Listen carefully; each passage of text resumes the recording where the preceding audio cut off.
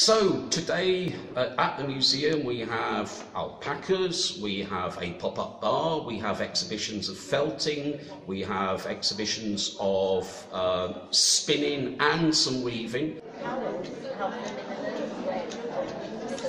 We've got the machines will be working later on. There are lots and lots of stalls selling wool and wool-related products, and it's free in.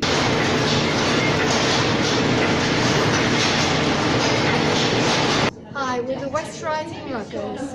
We meet at the Bradford Industrial Museum on the second Saturday of each month, and we make lots of different types of rag rugs.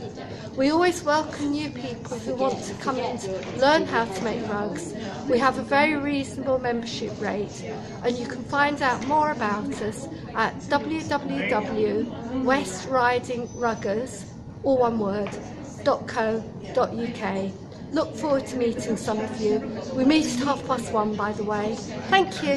Right then, so I'm Glyn Watkins. I'm here dressed as Bishop Blaise, an Armenian bishop who had his skin scraped off with wool combs and then had his head chopped off, so became the patron saint of wool combers. Really important trade in the old days to the wool trade.